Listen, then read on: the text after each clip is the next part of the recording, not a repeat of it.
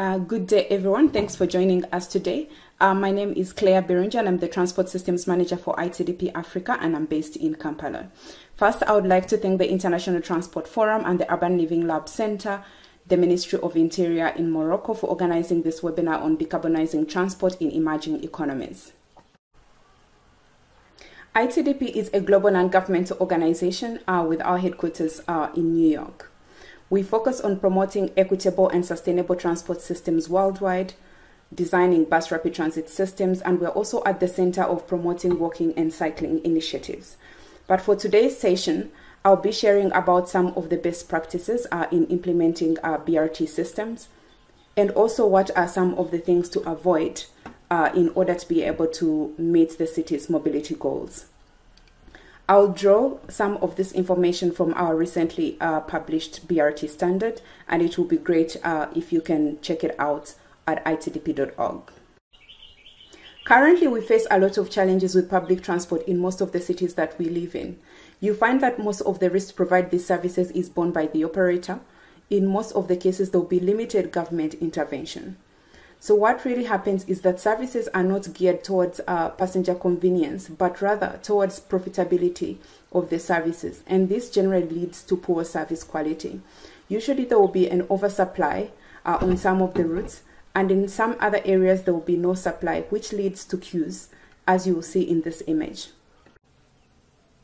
In absence of reliable and safe public transport, and as cities continue to grow, we are seeing an increase in the use of private cars, increased motorization. And usually the response is to widen the roads, add one more lane, two, and then also construct flyovers to ease congestion. But the question that we should put for ourselves is it tenable to continue widening roads?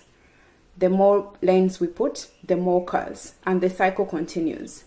And often, this is done without consideration for public transport, and you'll find the public transport vehicles are also competing with cars. This can only offer short-term benefits.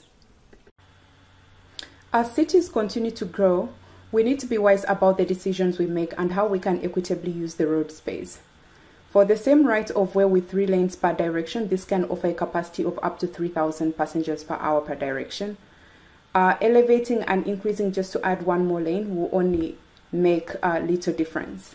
But if we add dedicated public transport space, for example, dedicated BRT, this will significantly increase the capacity to almost more than 10 times for the same road space. So what then is a bus rapid transit system? It's not just an old bus or any buses running on bus lanes. So if your city has buses running in mixed traffic or buses running on painted curbside lanes, then that's not a BRT, as we will learn in the slides that follow. A BRT is a high quality, high capacity, and customer-oriented system.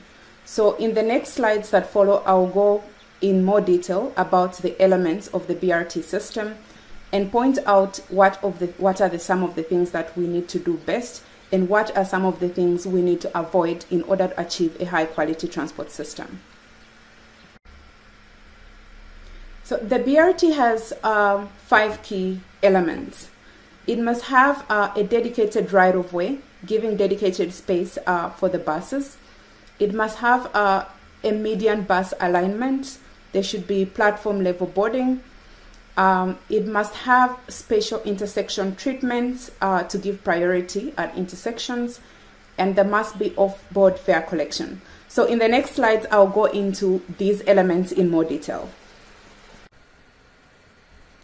So the first one is dedicated right-of-way.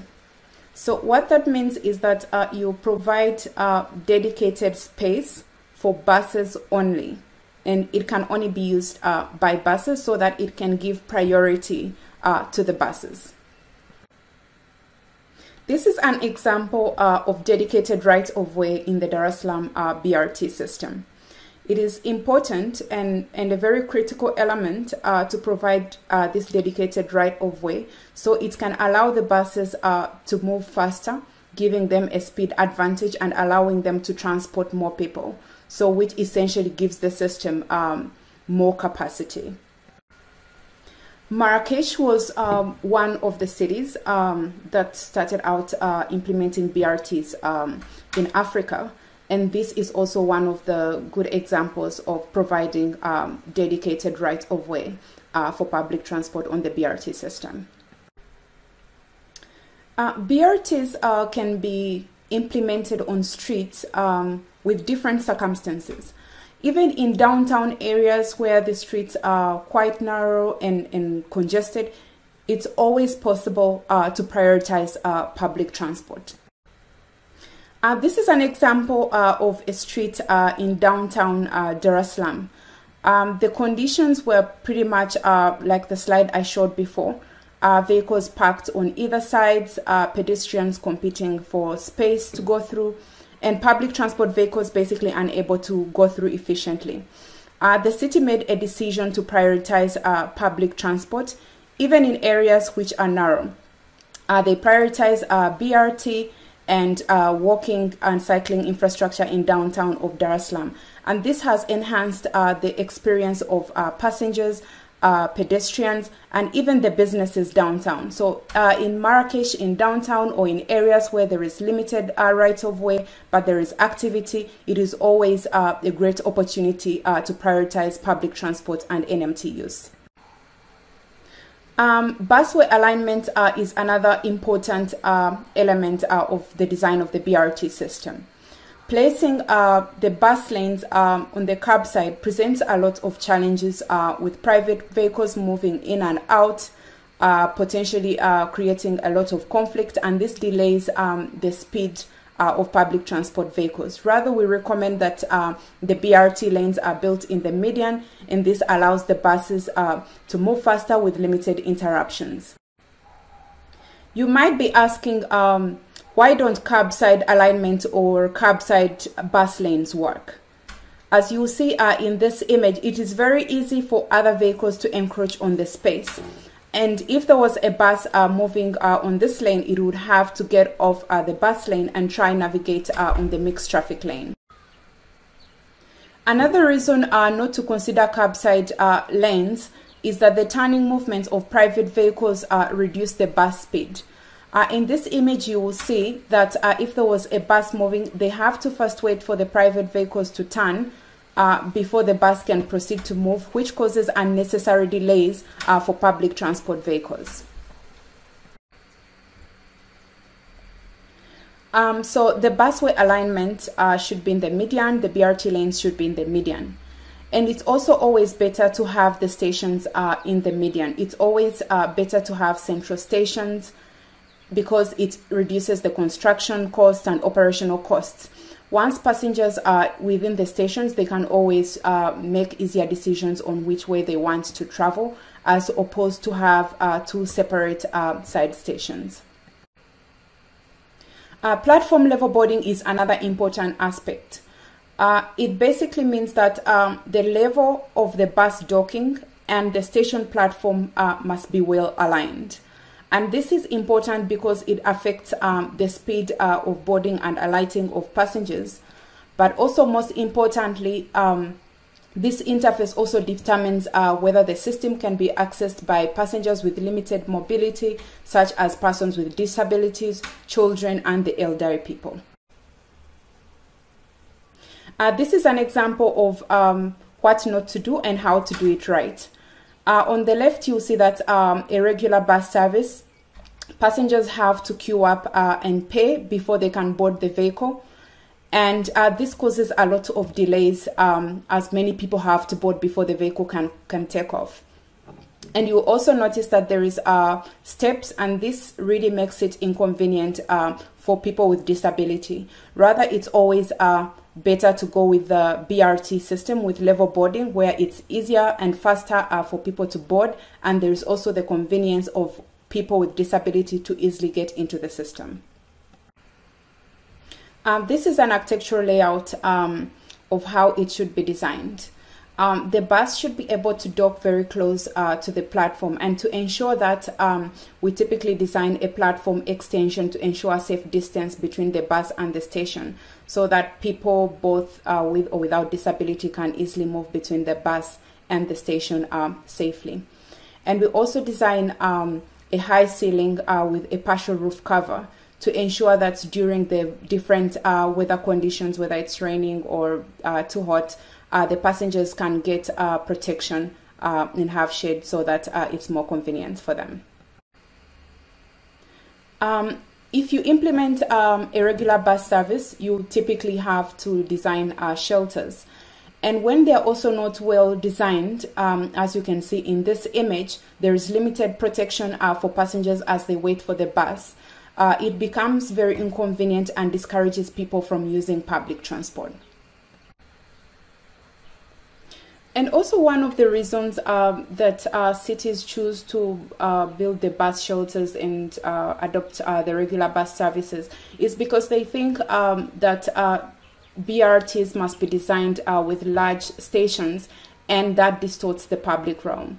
But many cities have found ways to integrate the public realm with the station design, making the areas and the communities interactive and more vibrant, as you see for this specific example in Colombia.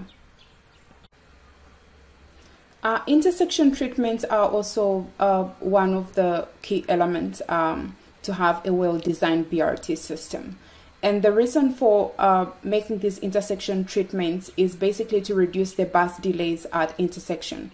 Of course, it's always better if there is no intersection, but where there is an intersection, we must prioritize the bus movement and restrict the turning movement at those locations. Typically, it's always better to have a maximum of two-phase signal cycle at intersections. And where there is need to make right turn movements, as an example, this slide basically shows what are some of the options to reroute the buses so that they can comply with the two-phase signal cycle. This is an example of an intersection treatment in Dar es Salaam. This is along one of the BRT corridors. You will see on the right that the right turn movements have been restricted, and there is also signage on how the vehicles that intend to move on the other side must be rerouted in order to maintain a two-phase signal cycle, and this generally improves the bus speeds. The last and also very important element is off-board fare collection. This means that passengers intending to use the system need to pay before they can wait in the station, and when the bus docks, they can just quickly board the vehicle. And this is very important because it reduces the travel time and also generally improves the passenger experience, especially for caregivers, people traveling with goods, people with disability, and also the elderly. And this is just to highlight the advantages I just mentioned. On the left is basically what not to do, and on the right is how to do it better. The advantages are quite clear. There is better convenience for passengers. There are fewer delays. Utilizing different technologies to prepay reduces revenue leakages, which are very important for the financial viability of the systems. And also we can collect ridership data, which can be used for service optimization. And we can utilize various payment mechanisms. Some systems are using paper cards with barcodes. Some are using smartphones, bank cards, transport cards, and these are all contribute to an enhanced experience using the system. And that's all the 5 key principles. I hope to engage with some of you. I'll provide my email at in the last slide. Feel free to reach out for more information if you have any questions or comments. And you can also find more information on our recently launched BRT standard. You can find it on our website, www.itdp.org.